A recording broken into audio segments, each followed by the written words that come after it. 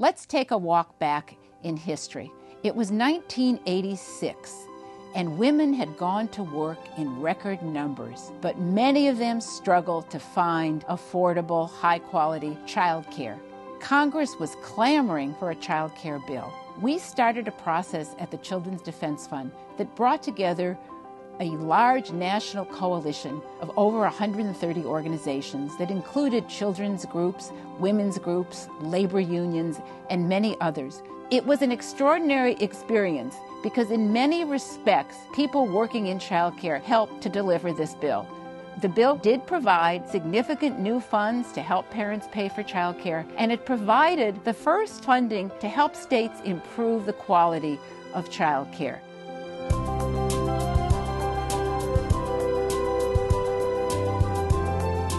In the 20 years since the Child Care and Development Block Grant Act was first authorized, the impact on families and children has been enormous. Child care is essential in the learning and development of millions of children. With support from the Child Care and Development Fund, states, territories, and tribes have invested in a wide range of innovations to increase access for working parents and improve the quality of child care. The creation of the Child Care Bureau in 1995 was a very important step forward, and we had a single focal point at the federal level. It was a tremendous honor for me to serve as the first director of the Child Care Bureau. There was so much excitement across the country. We put the issue of child care on the map.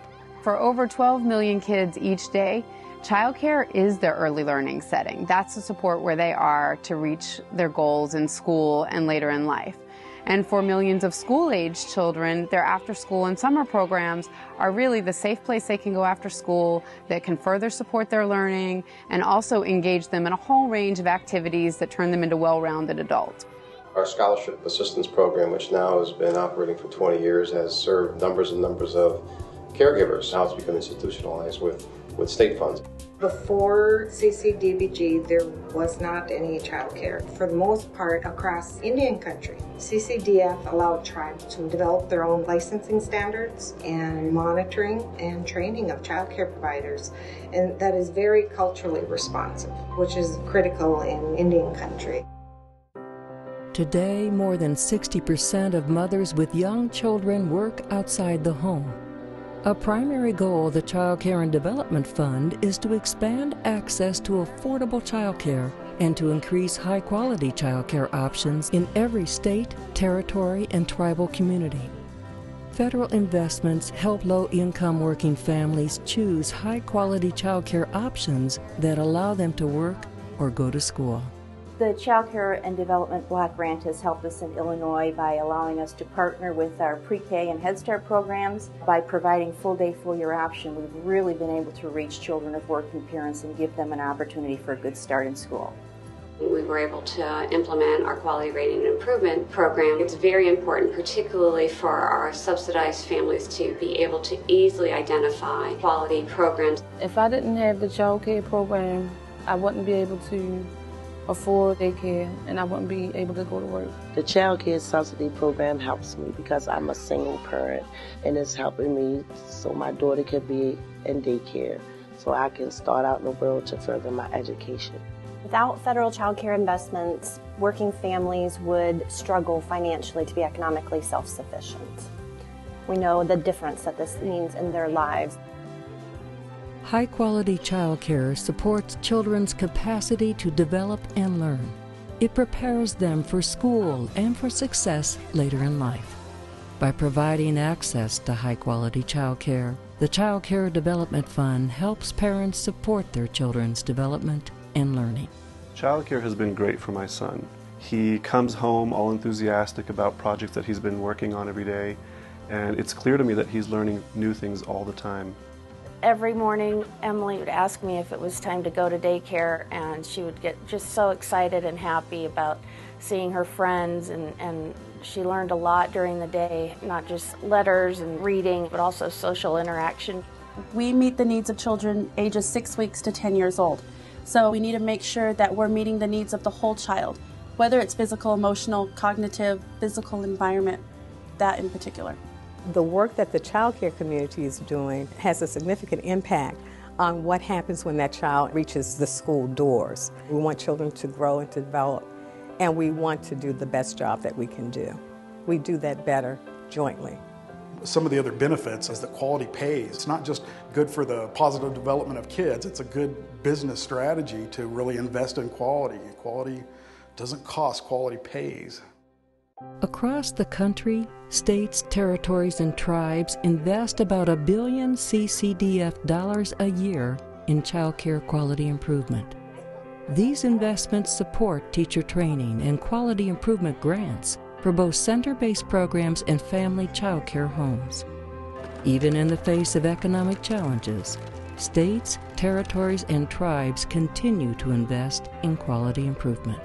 Through the ARA funds, we have really invested a lot in professional development. We have, in fact, put together a 70-hour training just on infant and toddlers. More than 50 providers have accessed these trainings because they want to learn. My children get fresh fruits and vegetables every day, and they take a healthy snack home. I've served them 3 meals a day, plus a healthy snack.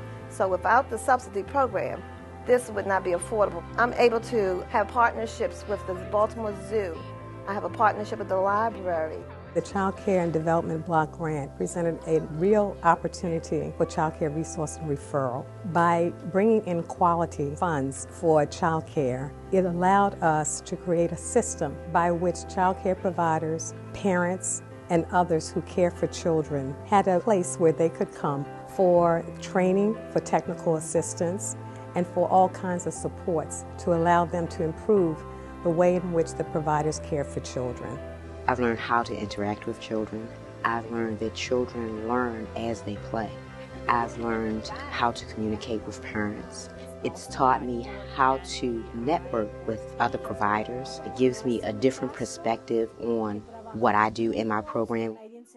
The Office of Child Care is working across federal agencies and in partnership with state and local governments, national organizations, and researchers to ensure that children are healthy and strong and that parents have access to affordable and high-quality care for their children.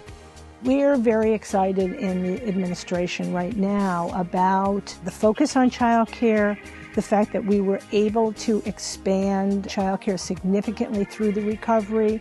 It was a big message that if you want to recover as a nation, you also have to invest in child care and early education and after school. It's very exciting with all of the neuroscience and all of the research about the implications of the investments in young children and what that pays to our country in the long term as the return on investment.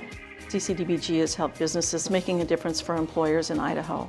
It assures that the parent knows that they're going to have child care for the month, means that they can be confident that they can go to work and they have a place to leave their children that's safe. We're at tables that we never thought we would be included to. We were just invited to the K-8 Institute at Harvard. We are at the business tables.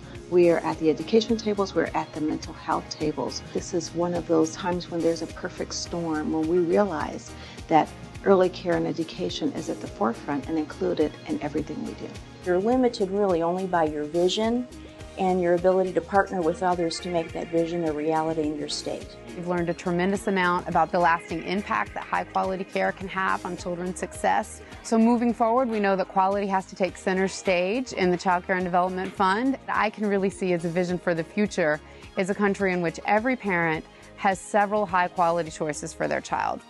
We move forward to support both working families and healthy child development environments for children.